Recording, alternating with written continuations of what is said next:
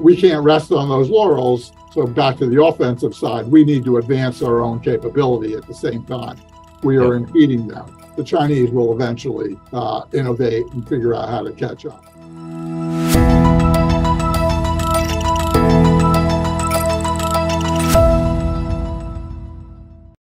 Hello, welcome to Aerospace Corporation's Space Policy Show. I'm Colleen Stover with the Aerospace Center for Space Policy and Strategy.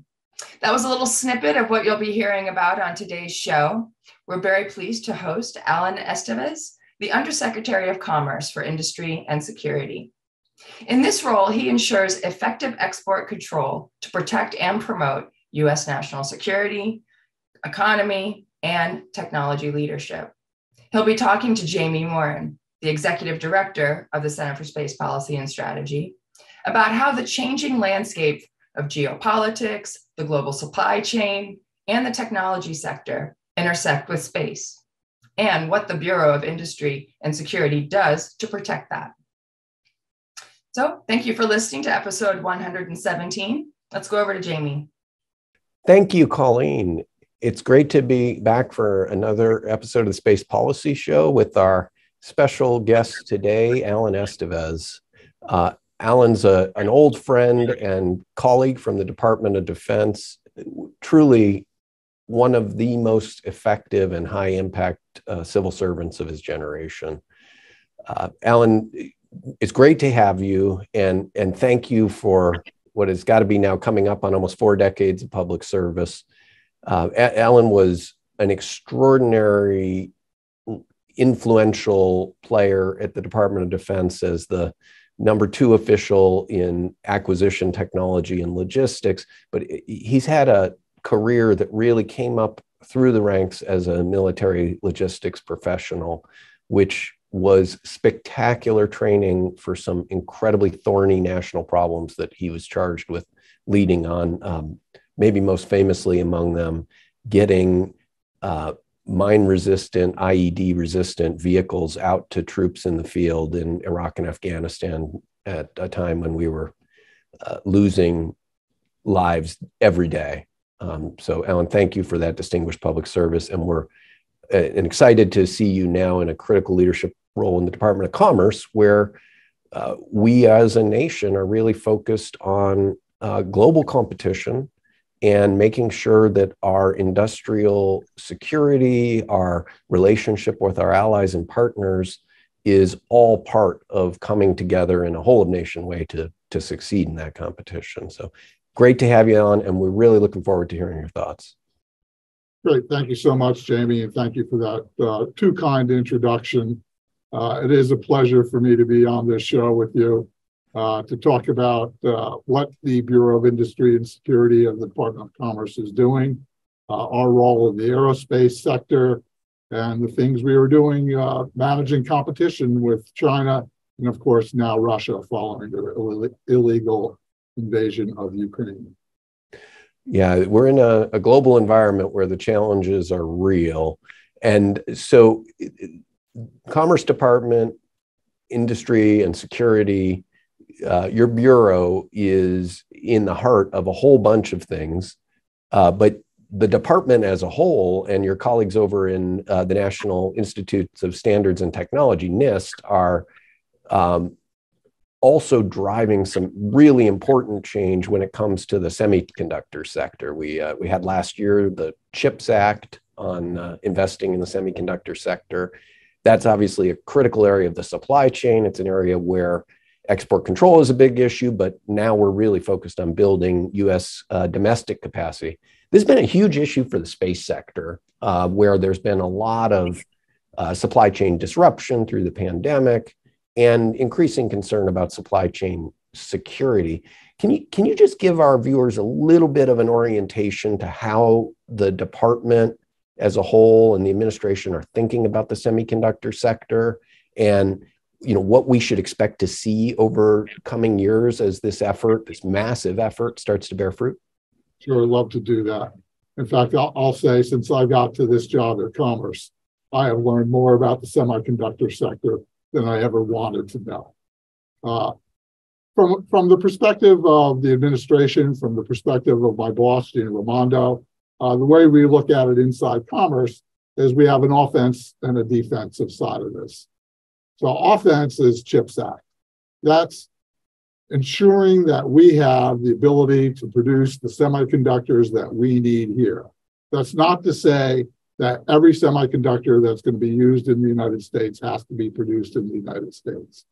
But we need to have some capability in the United States to have a diversity in supply chains so that in a crisis, such as we had with COVID, we have the ability to retain and produce chips in the United States.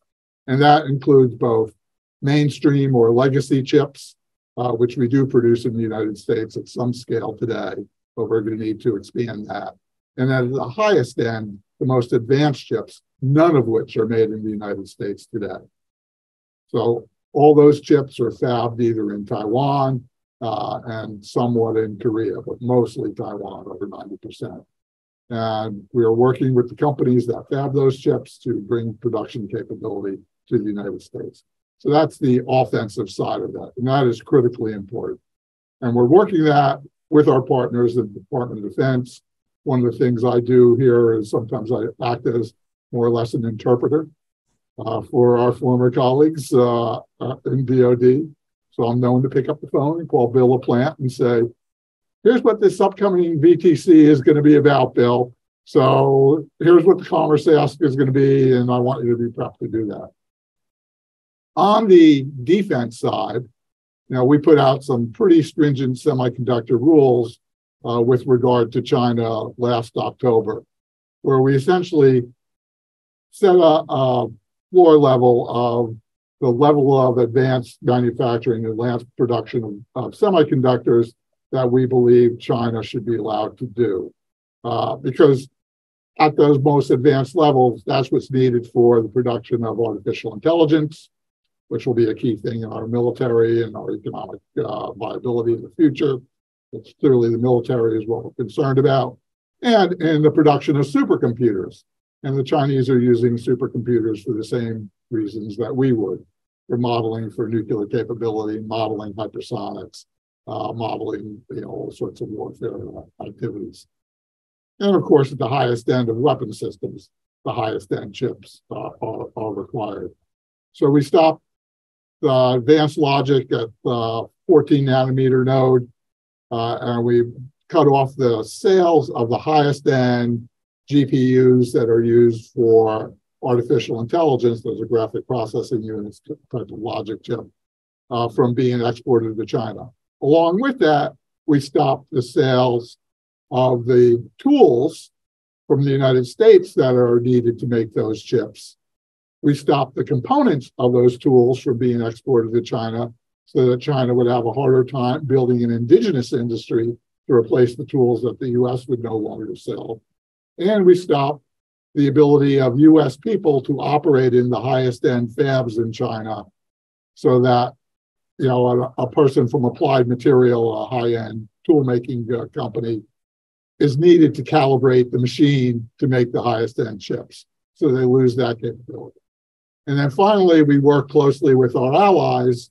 We talked to them, and we were thrilled that both Japan and the Netherlands, who make the highest-end tools outside of the United States, on their own decided to put on similar controls as we have put on, basically because they share the same security threats that we share, and they share the same values regarding human rights that we share. So we've been seeing this enormous trend to interdependence in this sector, right? Where different countries and different companies spread throughout the globe are specializing. Do you have a sense of how much progress we're making with these controls and the degree to which we really are changing the competitive environment? Our assessment is that we're pretty successful, again, at the highest end. Now, you won't really know that for a period of time. They've stockpiled chips. They certainly do have indigenous capability to design chips. We restricted the design of those chips being fabricated in Taiwan so that even if they can design it, if they meet our criteria, they won't be fabricated anywhere other than in China. So that's going to impact them over the longer term. We can't rest on those laurels. So back to the offensive side, we need to advance our own capability at the same time. We are impeding them. The Chinese will eventually innovate and figure out how to catch up. So it's a short period of time that we have to keep that innovation going. For the greater ecosystem, we see companies, again, some of it for supply chain diversity, some of it because of the threats from going outside of China. And we need to keep that pressure on. So we think this has been very successful. And again, we're working this with our allies. Export controls really only work when you do that on a multilateral basis.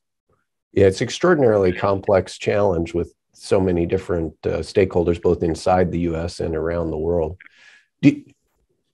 One of the areas where this kind of change in global export control attitudes runs into development of individual industries is the space sector, which we, of course, focus a fair bit on here at Aerospace. Do you see are you seeing much pushback from industry stakeholders? Obviously, many industries are much more sensitized to the risk of supply chain disruption after the pandemic. Are most of the people you are hearing from understanding the strategic environment and the need for the changes that are being made?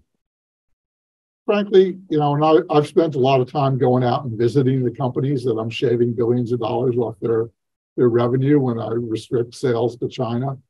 But when I go out and meet at the C-suite level, there's a true understanding of why we are doing this. Companies ask me for two things. They ask me for what's the roadmap so that they can plan their business activities into the future without being blindsided by future controls. And to the degree that we can do that, we're going to do that with them. Sometimes like we did in October, we put controls out because we don't want to signal to the Chinese or any other particular adversary what we might be doing so that they don't go out and stockpile while we're figuring out what our regulatory regime should be. But we're going to try to work with companies to give them that kind of roadmap of where we're going. The other thing they ask is for fairness and parity. So that if I'm going to stop a U.S. company from doing it, please make sure that other U.S. companies that make similar product are also under the same controls, and that companies in our allied nations are also under the same controls put on by those allied nations. And we're striving to do all of that. That makes a lot of sense. Let me pull you up to maybe even a slightly more strategic level.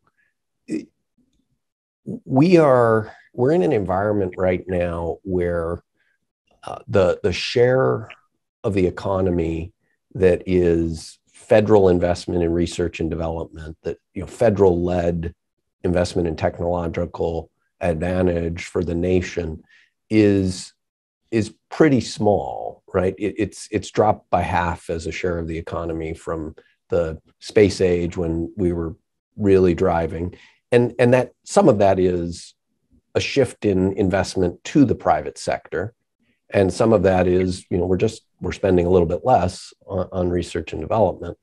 As you think about that, and your organization is charged with making sure that private sector research and development and critical equipment doesn't go to places it shouldn't go, but also ensuring that the U.S., the Department of Commerce as a whole, your mission is the success of the U.S. economy and the success of the nation. So how are you thinking about this sort of shift in where innovation occurs, where research and development investment occurs, and managing the risks that come with that? That's a good question. And of course, we grappled with this when we worked together at DoD, trying to figure out how to tap better into the commercial sector as R&D and innovation flowed out from what in our past had been inside the federal government out into the private sector. Obviously, Secretary Carter's, may he rest in peace, stand-up Defense Innovation Unit in Silicon Valley was part of that. Things like what Will Roper stood up with the Strategic Capabilities Office also tapped into that marketplace. We need to do both, right? Commerce, certainly, and through things like the Inflation Reduction Act, through the Infrastructure Act, and certainly through the CHIPS Act, has grant money that we are providing out to communities to do that kind of R&D. In the chip sector that we were just talking about, of the $52 billion in CHIPS money, about $29 billion of that will go towards advanced fabrication, $10 billion of that will go towards legacy fabrication, and the remainder of it is for advanced R&D. So go back to how do we play offense and how do we increase the innovation gap between us as we put controls on our potential adversaries. That R&D is critically important to that. But at the same time, and frankly, the aerospace sector is a poster child for this, commercial R&D needs to be tapped and brought in to the federal government for use from a perspective of our military and national security and intelligence community capabilities. And we need to do what we need to do to foster that as well. But there's other areas, green technology, that's going to be the future, battery technology needed for electric vehicles. As I keep saying, an electric vehicle of the future. Today, an electric vehicle is like a laptop. Right? Tomorrow, an electric vehicle is going to be like an iPhone. Right? That's the transition that we're undergoing. I'm looking forward to putting my car in my pocket. So Alan, we're relying on the commercial sector to a much greater degree, even in areas of relevance to national security. And one of the big transitions that's occurred in recent years is more things purchased as a service, right? Cloud computing instead of building government data centers or processing centers. In the space sector, commercial companies selling satellite imagery on a website, to anyone with a credit card, subject to certain regulations. Lots of things transitioning to much more service provider model versus bespoke development or even commercial off-the-shelf hardware, right? So rather than sell you the hardware, we'll sell you the service on an ongoing basis. How do you guys think about that transition and export control and industrial security when it comes to service providers? Another good question. And frankly, there's great benefit to that infrastructure as a service or software as a service. There's also great risk that comes with that as well. So one of the missions that I have at BIS, Bureau of Industry and Security, is looking at infrastructure and the protection of U.S. telecom infrastructure, basically, which includes cloud computing, also includes things like connected software apps. And I don't want to talk about the one that gets everyone all spun up, but there's risks in that. So we're about to put out a regulation on infrastructure as a service, in other words, people renting cloud space, that, and it'll go out for public comment, but essentially asking cloud providers to know who they're selling cloud space to. So a know your customer kind of approach. Exactly right. Because what we find is people using U.S. infrastructure to do cyber attacks, both on our own U.S.-based infrastructure, but also using U.S. infrastructure to do cyber attacks elsewhere in the world. And we don't want to be the promulgator of that.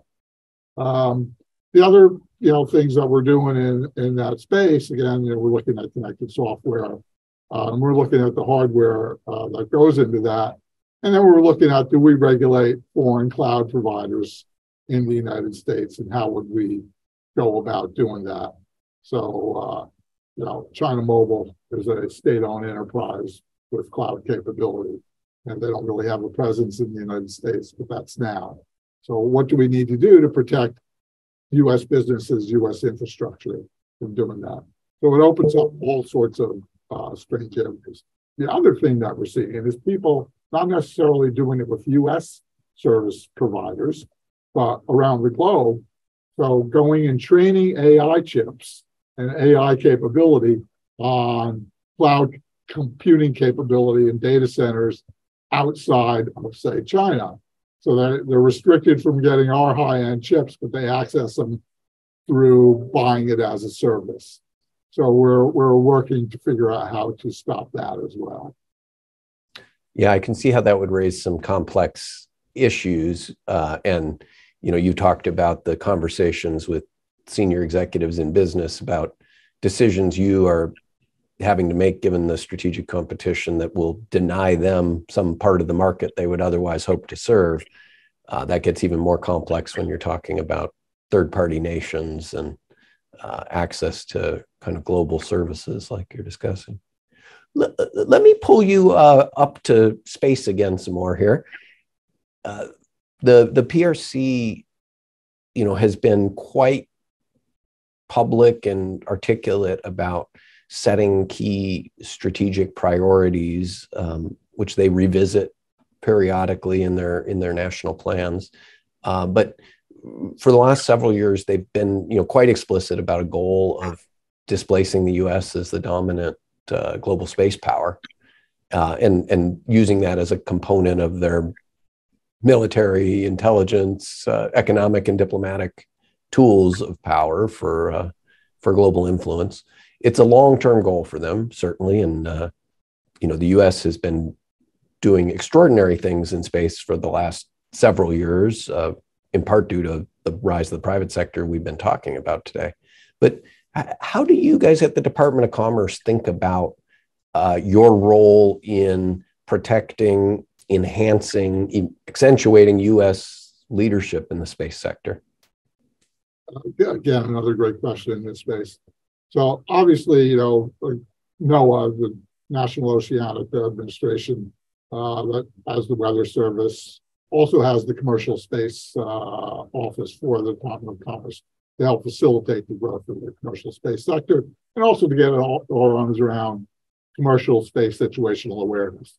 As I don't have to tell you, it's pretty crowded up there these days. You know, getting a launch window is something you actually have to get now, because so you don't hit something as you're putting your satellite on orbit. From a BIS perspective, I have two things going on that we need to do in the commercial space sector. One, we're doing an actual industry study. And, you know, I didn't realize when I was at DoD that industrial policy had to come to commerce to get some of the industrial-based studies that we did, because we have survey authority through the Defense Production Act to compel industries to respond.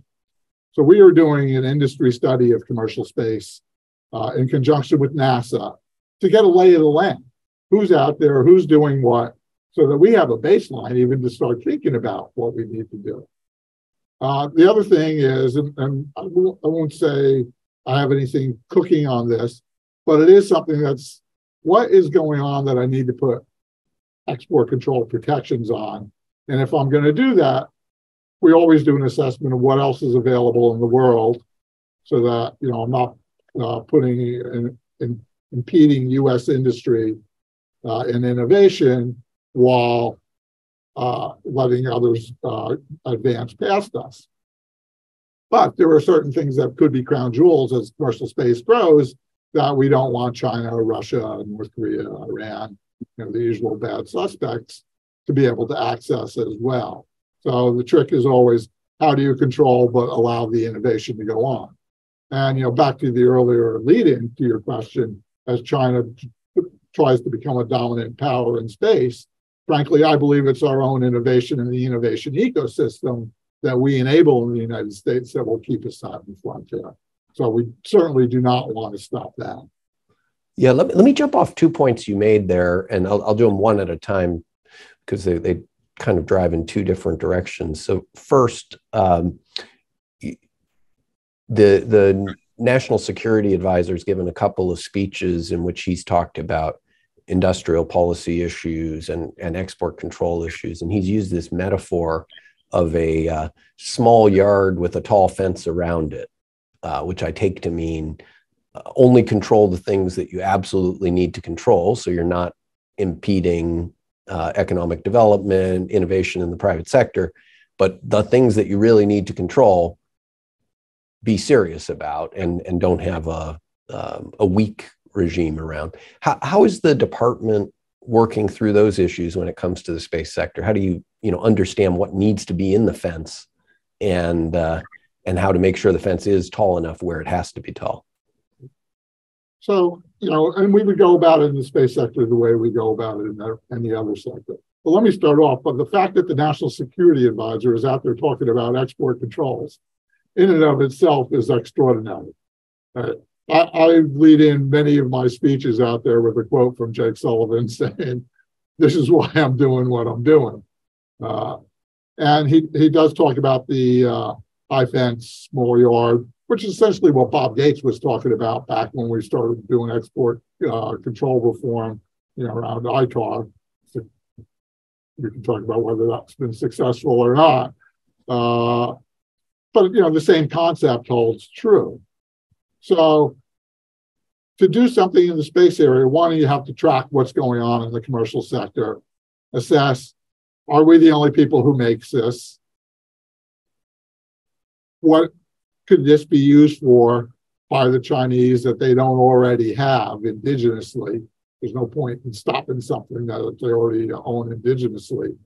And we would do those assessments. I'm fortunate to have at BIS, which I did not realize until I got here, a pretty robust technology organization who understands this.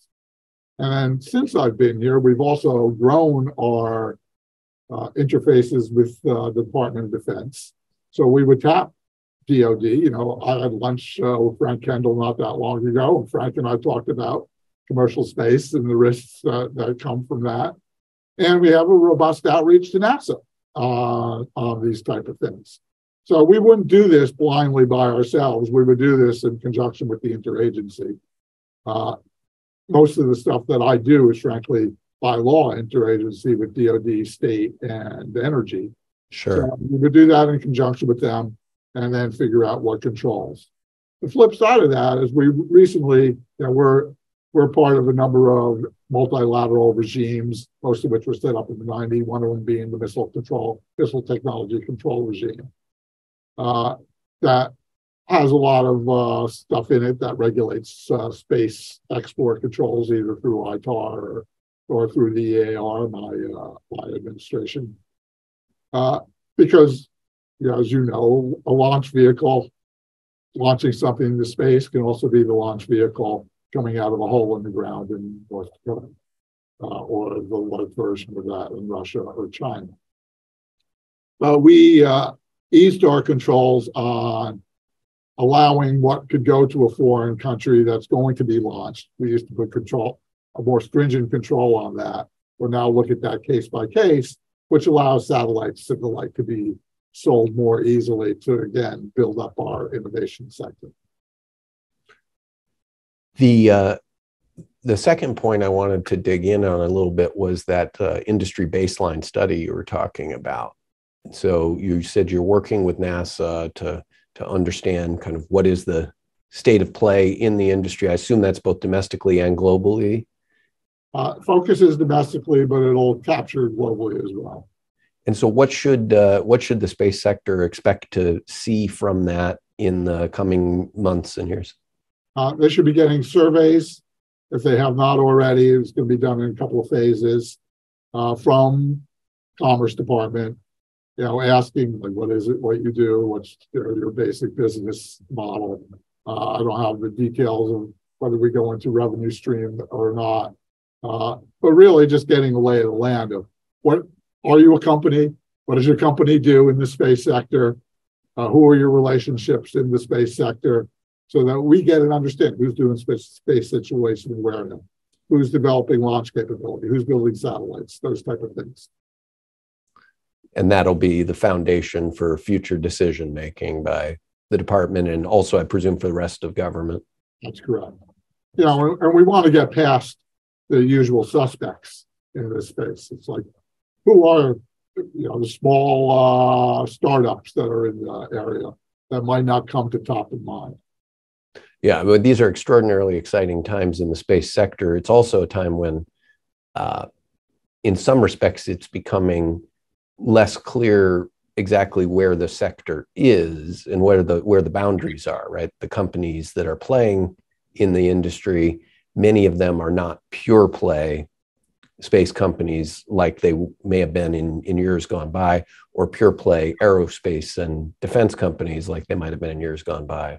Much more intersection with the information technology sector and other critical sectors. So that'll make for an interesting data collection challenge, I'm sure. Well, look, I have an emerging and foundational technology mission set too. Go out and find emerging technologies.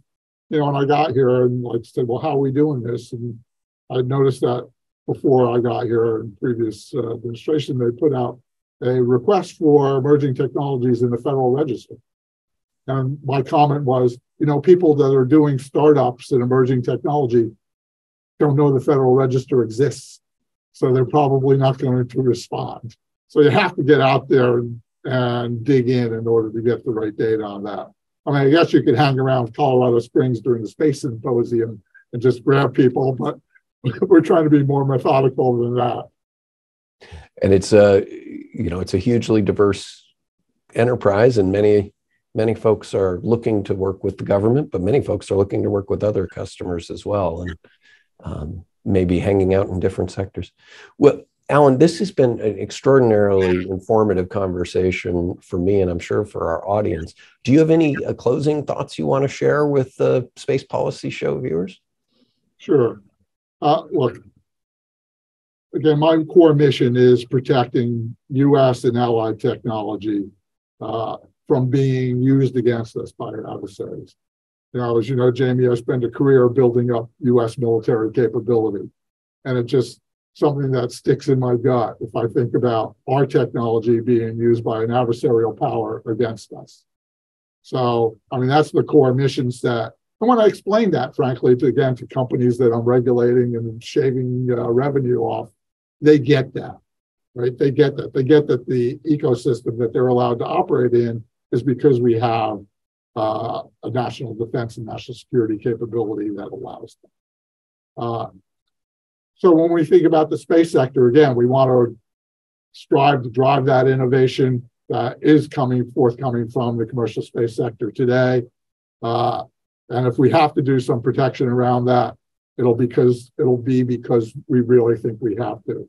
I think our motto here these days, especially with regard to China, is protect what we must, promote where we can. Protect what we must, promote where we can. That's terrific. And it's clear from the state of your desk, Alan, that you're protecting and promoting a lot of things simultaneously. It's grateful for your continued public service and all the impact you're having at the Commerce Department and have had throughout a really distinguished career. It's been great having you, and we look forward to talking again soon. And back to you, Colleen. All right. Many thanks to Jamie and the Undersecretary for that discussion. I love that analogy that he mentioned about the small yard with the tall fence. It's indeed a tight rope to walk when you have to balance protecting U.S. economic interests while not stifling innovation and fairness. And we're honored he could join us on the show today. So please check out all of our research and events at csps.aerospace.org. You can browse all of our shows on our YouTube channel or your preferred podcast platform. Thank you to James Liggins, our technical director. Until next time, everybody.